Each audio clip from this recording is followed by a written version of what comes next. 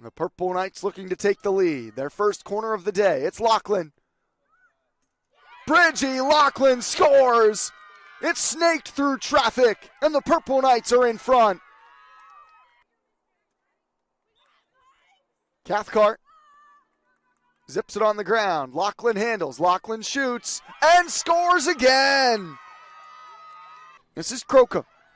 And a through ball. Out comes Watt. She breaks up the play and pushes Wiersma wide. Thibodeau. Out comes Watt. Watt dives and smacks it away. Trying to scoop it up and go around Richard. Now beats Gardner. Watt to the ground. And again, a penman go flying. It's Wiersma who took a tumble after. Bates on the ground for Christis. Christis goes down low. Brooks pops it up in the air. Still loose in the crease. Watt throws her left leg at it and bounced it away. And the Purple Knights stand strong again.